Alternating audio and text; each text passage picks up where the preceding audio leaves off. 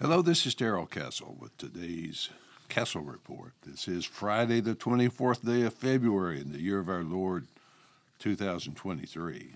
I will be talking about the withdrawal of Russia from the new Strategic Arms Reduction Treaty known as New START, or START 2, I guess, as well as Mr. Putin's annual speech to the Russian parliament. President Biden's trip to Poland and to Ukraine, finally China's Global Security Initiative, or GSI, concept paper. President Biden reportedly left Washington in secret at 4:15 a.m. on Sunday morning, flying to Poland, where he made a speech. Then he took a 10-hour train ride to Kiev, Ukraine. The secrecy of the trip and the itinerary was certainly understandable given the security issues with the U.S. president today. I'm pretty sure the Secret Service had quite a difficult time in advance work for this trip. He chose to deliver a speech in Poland where he expressed pride in the accomplishment of building a coalition from the Atlantic to the Pacific to oppose Russia. He missed a few words a little bit, but he was trying to say that NATO, the U.S., and Japan were all in on their determination to stop Putin's brutal war of aggression.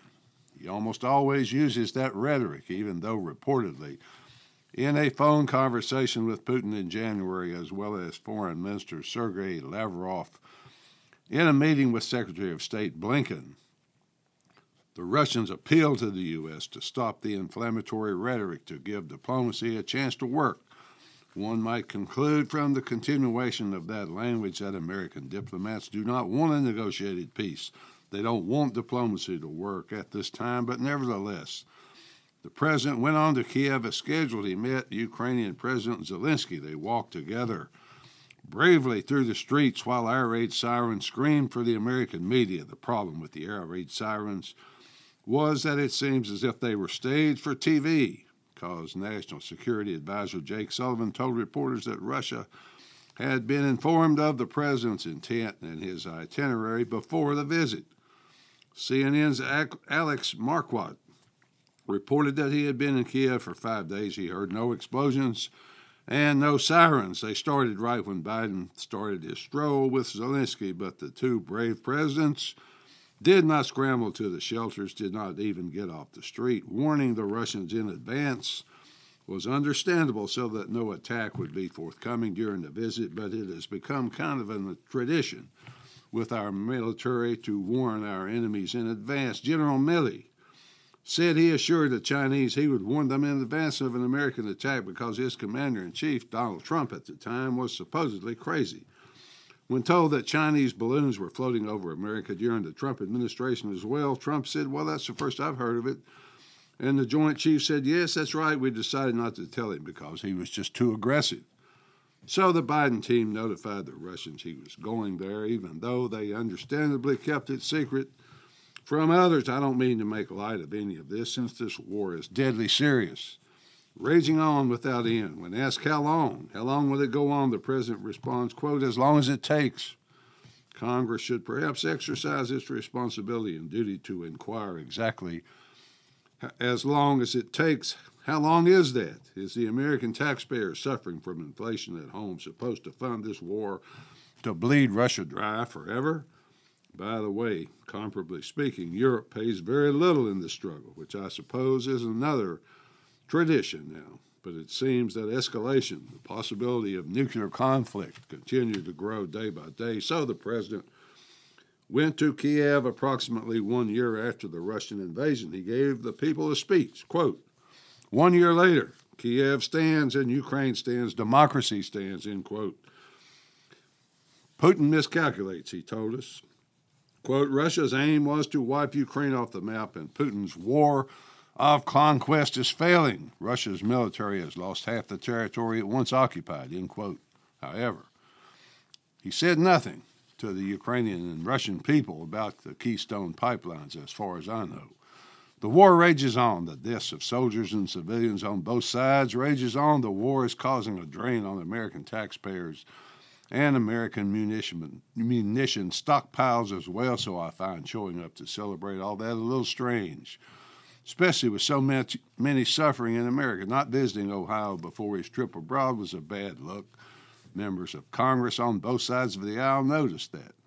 Many politicians and celebrities entering Ukraine these days apparently see their visit as a kind of political tourism, but one expects more.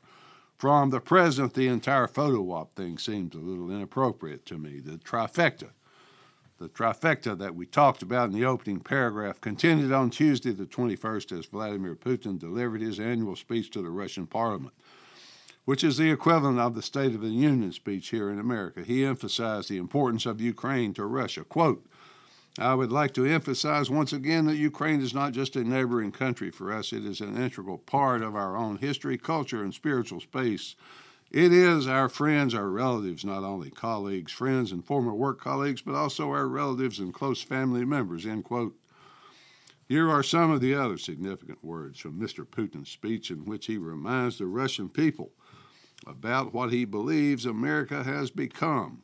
Quote, and here they constantly lie. They pervert historical facts and attack our culture constantly. The Russian Orthodox Church and other religious organizations in our country see what they do with their own peoples. The destruction of the family, cultural and national identity, perversion, mockery of children, and pedophilia are the norm. The norm of their life. Priests are forced to bless same-sex marriages. God be with them. Let them do what they want, end quote. Well, folks, sometimes it's harder when they're right. He continued to address the Russian people and to tell them why he took the actions he took in Ukraine. To do that, he decided to go into the history of the place. He explains that modern Ukraine was created entirely by Russia, more precisely by Bolshevik Communist Russia. That was all just background to get the people listening to understand the important part of the speech. In 2010, Washington and Moscow signed what became known as the new Strategic Arms Reduction Treaty, which was intended to limit and reduce nuclear arms on either side, setting a limit of no more than 1,550 deployed warheads on 700 missiles. In March 2021, the two sides renewed that treaty for 5 years. It was not supposed to expire until February of 2026.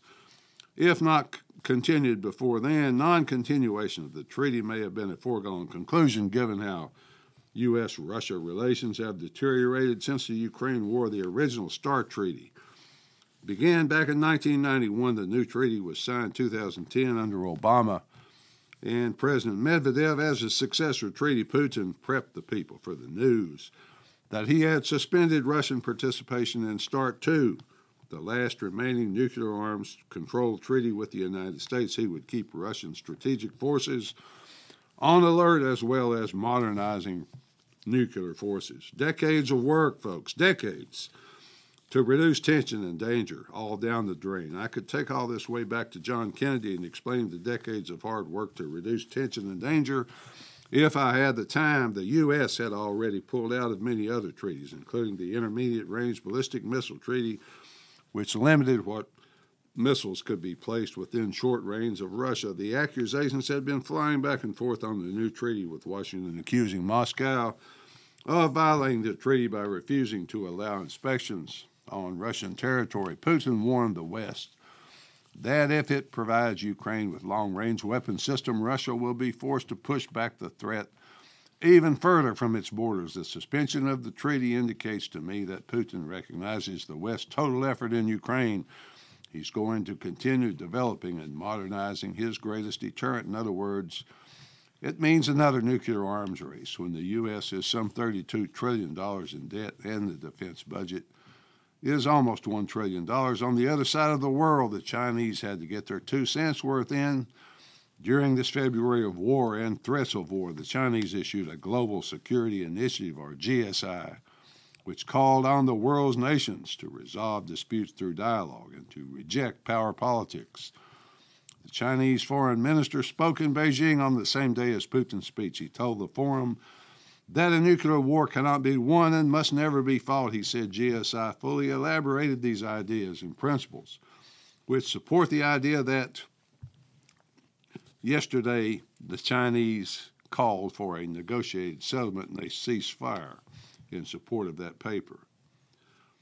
China has responsibilities as well as a firm determination to safeguard world peace, and the paper lists 20 cooperation directions. Without taking the time to list all 20, I will at least give you some of them. China supports a UN-centered security governance structure and supports UN efforts to prevent war and to lead in post-war reconstruction. He called for a stop of hegemony and bullying and to build a peaceful coexistence with stable, balanced relations between countries. China's top diplomat, Wang Yi, recently visited Moscow.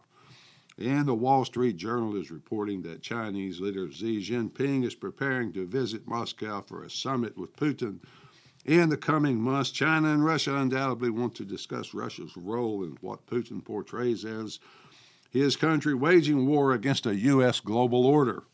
China indicates that the GSI that it wants in on this plan. It wants to play a more active role in ending the conflict. I suppose Mr. Jinping has concluded that the war with all its accompanying sanctions is no longer good for business.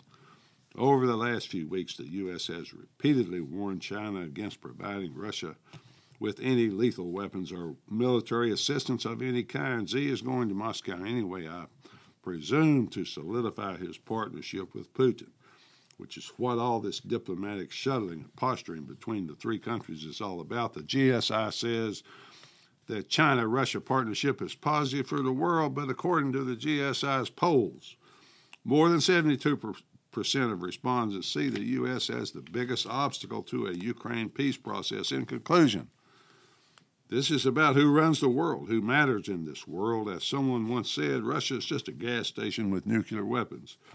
But Europe certainly found out most recently that the gas station is pretty important. The U.S. and its NATO partners, collectively referred to as the West, seem to want a unipolar world with the U.S. running it.